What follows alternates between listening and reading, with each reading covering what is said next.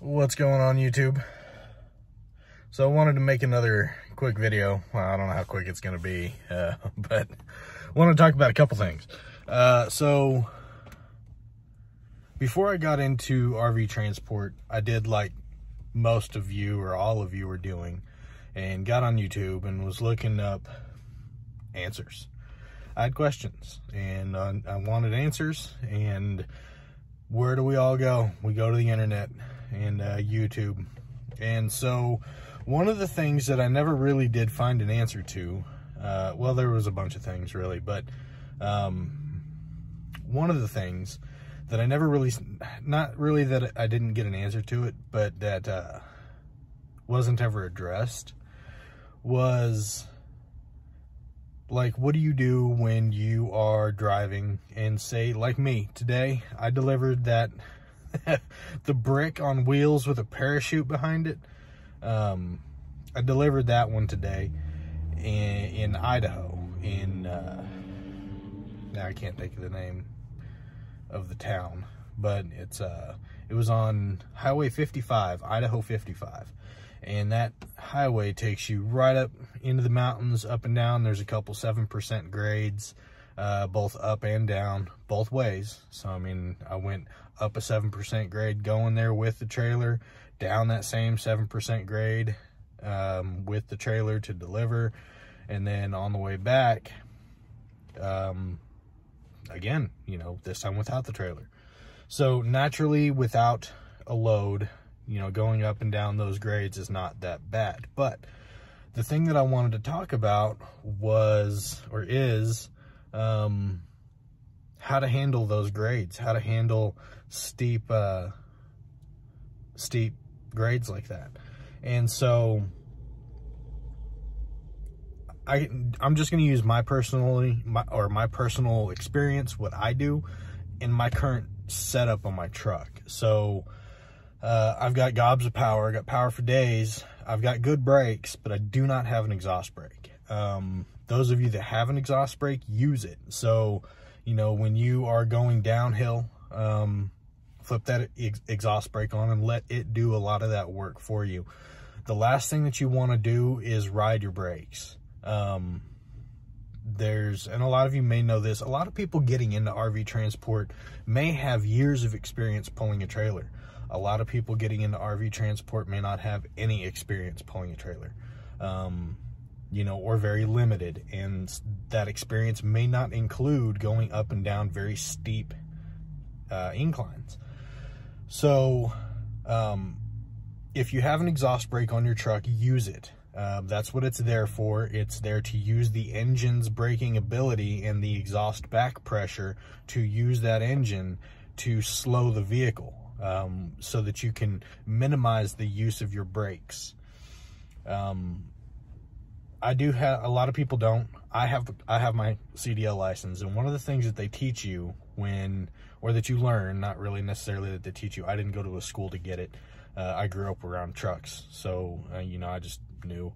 But one of the things that you learn when you are getting your commercial driver's license or going through those classes is that if you're in a situation where you have to use your brakes a lot, you don't ride your brake. You don't put your foot on, and you see a lot of people doing this like just around town. You know, they put their foot on the brake pedal and they just ride that brake. You don't do that. You don't want to do that because of a thing called brake fade. So what happens is that as your brake rotors and or drums and the pads or shoes, they get hot, they lose the ability to have that braking force. No matter how hard you push on that brake pedal, they are not going to have the same ability that they would normally have to slow the vehicle because of excessive heat. Just as in anything, your engine, your tires, your anything, heat is your killer. Heat will kill everything. And that same is true for your brakes. So those of you with exhaust brakes, like I said, use them. Now, I'm not going to say that, hey, I got this exhaust brake, flip it on, engine's doing its thing, that you were never going to have to touch your brakes, because that's probably not going to be the case. You are probably going to have to touch your brakes, you know, a few times. But it's there to keep you from having used them as much. Now, in cases like mine and a lot of people that don't have exhaust brakes or engine brakes, there's two different things. You have exhaust brakes, and exhaust brakes go on, like the name implies, on your exhaust. And then your engine brake. An engine brake is different in the sense that it actually controls the valves and how the valves open in your camshaft and everything else. They make an engine brake for mine. You pull the valve cover off. You take, there's actually like a spacer that goes on top of the head that the valve cover sits on.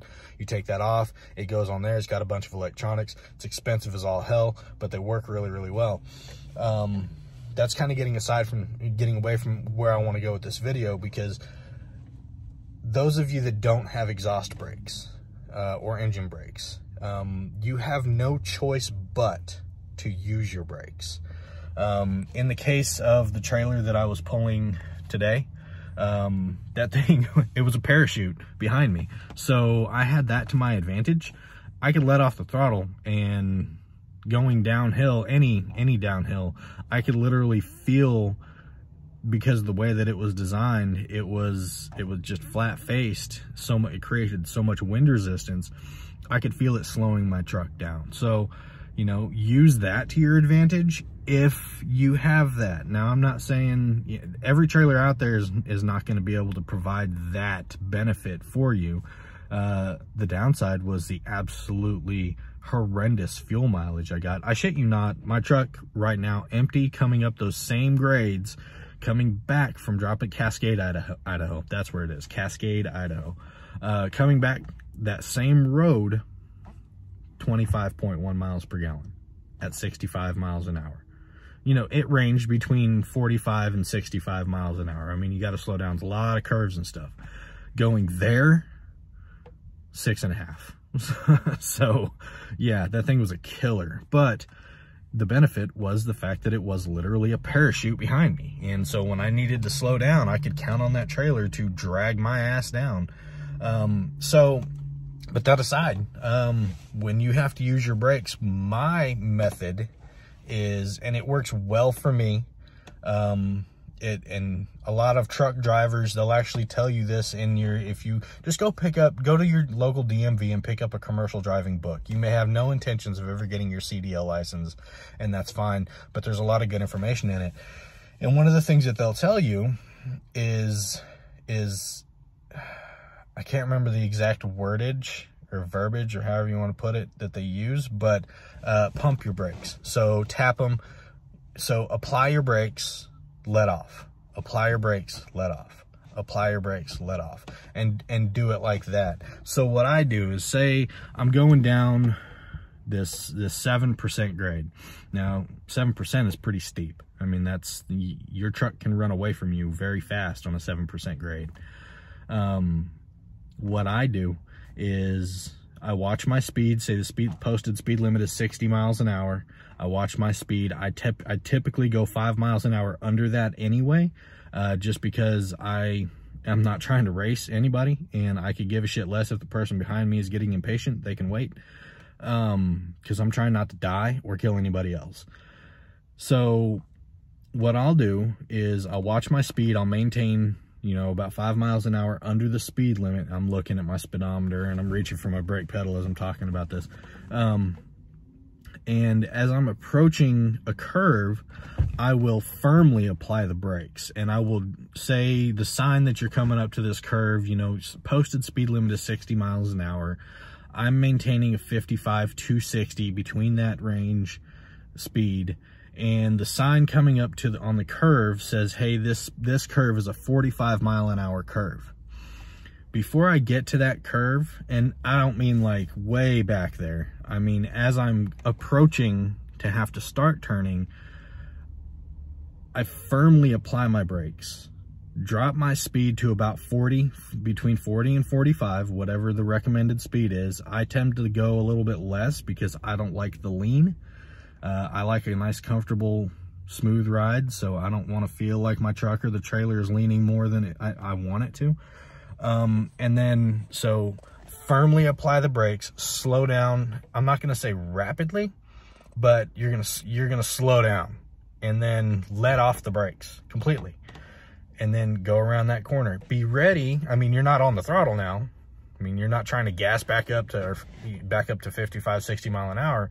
Just firmly apply the brakes, drop the speed down to 40, 45, whatever the recommended speed is for that curve, and then let off and just kind of coast through that. Now, you're still going to be going downhill, so you may gain speed again.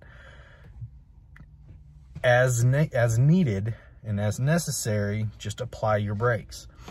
Do not ride your brakes, because as soon as you get that brake fade and they get too hot, you're done. And you won't be able to stop at all. And that's when accidents happen. So I wanted to talk about that.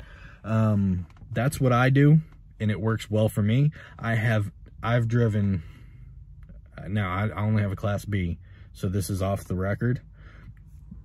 I've driven Peterbilts with 53-foot trailers behind them.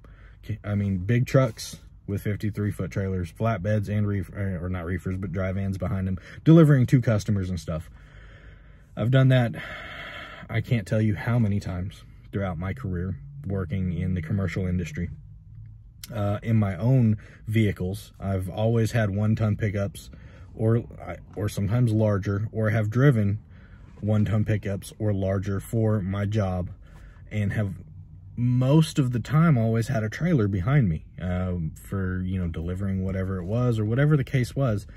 And I have yet in, let me see, I started working in the commercial industry in about 2003 ish, and it's 2021 now, and there was a couple breaks in between, you know, like a year, 2 years, whatever. But let's just say since 2005 to now, 2006 to now, I have never experienced brake fade. So just keep that in mind when you're doing that, when you're going up and down steep grades. Of course, going up, you're not going to be using your brakes anyway, unless some dumbass in front of you decides they're going to slam on theirs, but or something happens. But that's what I do. So if you don't have an exhaust brake, and even if you do have an exhaust brake, that is a good method to use to slow down, is just do not, under any circumstances, ride your brake. Even just lightly applying the brake and keeping it there for an extended period of time will generate that excessive heat, and then will destroy your brakes, and they'll become useless. So like I said, you're going down, you see the posted sign, the posted speed, for the recommended speed for the curve. Firmly apply the brakes, slow down rapidly, and I don't mean like bam, slam on the brakes, screech into a halt. Just use your judgment, firmly apply, rapidly slow down to a little less than the posted or recommended curve speed. So if it says 45, drop her down to 40. Let off the brakes completely, coast through that corner, or through that curve. And then if you got to do it again, you got to do it again. But the whole idea is apply the brakes, let off. Apply the brakes, let off. Because then they're going to get hot when you apply them, and then when you let off, they're going to cool down. And talk to a trucker, talk to an 18-wheeler. They're going to tell you that's what they do. If you're behind an 18-wheeler, watch their brake lights, because that's what they're doing. They're going to pump their brakes. They're going to hit the brakes. They're going to let off. They're going to hit the brakes. They're going to let off. So that's what I recommend. That's what works for me. So yeah, just use your judgment. I mean, really, this whole game here, this whole thing that we do, it's all just using your best judgment, trying to stay safe, and yeah, and that's it. So you guys stay safe out there. I'm going to be coming at you again probably tomorrow with another video, because I got something else I want to talk about. So yeah, you guys stay safe out there, and hopefully this helps. If it did help you, hit that like button, subscribe, comment, you know, shoot me a message. You know, if you got other suggestions, drop a comment down below. You know, I mean, other people have other experiences. They've got other knowledge. So yeah, hit that thumbs up. If you don't like it, hit the thumbs down. It really, I mean, it's all good feedback to me. And subscribe, whether you liked it or not, subscribe. Hey guys, one more thing on the brakes. So that method typically always applies. I did want to mention, in inclement weather conditions, snow, rain, ice, what have you, again, use your judgment. I mean, you want to tailor how you're braking to current road conditions. So, I mean, everything that I've said in this video pertain to dry, ideal condition pavement. But I mean, like, if it's snowing or there's ice on the road, you're not going to jam on the brake and come, you know, try to slow down as fast as you can, you know, before you go around that curve or whatever. You know, you might want to start braking a little sooner. You know, brake in spurts. So, you know, you're coming up to that curve, you know, you're going to brake, let off, brake, let off, brake, let off, and then now you can go through.